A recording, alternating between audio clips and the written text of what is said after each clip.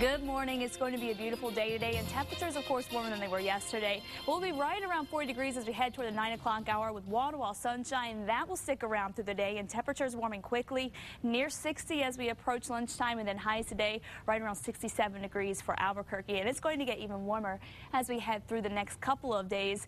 We are going to see breezy conditions again today across the east. Red flag warnings in effect for the east central plains, and then fire weather watches are in effect today up in the northeast, where winds could gust up to around 35 miles per hour, and of course conditions remain very, very dry. And with that dry air in place, temperatures of course rise and fall very quickly. So another cold start this morning. 9 in Alamosa, 18 in Taos, 37 in Albuquerque. We're in the mid to upper 30s down in the south. Right now skies mostly clear. We'll see a few more clouds move in over the weekend with the next system approaching. I'll have details on that coming up later.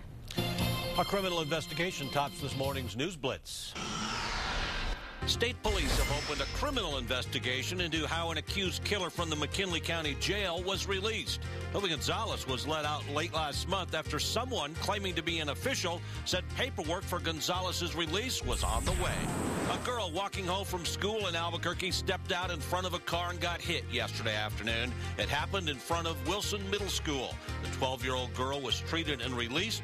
Officers did not cite the driver.